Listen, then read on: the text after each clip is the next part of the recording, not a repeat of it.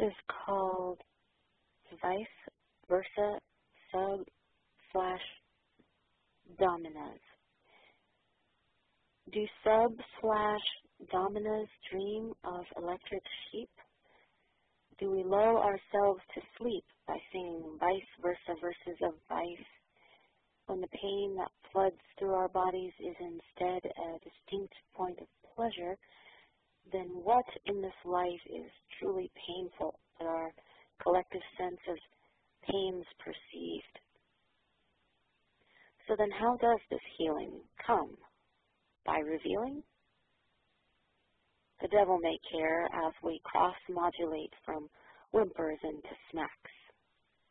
Naughty and nice we kiss and coo, scream like banshee twin sisters in charge of all worlds, co-created, old worlds and the new.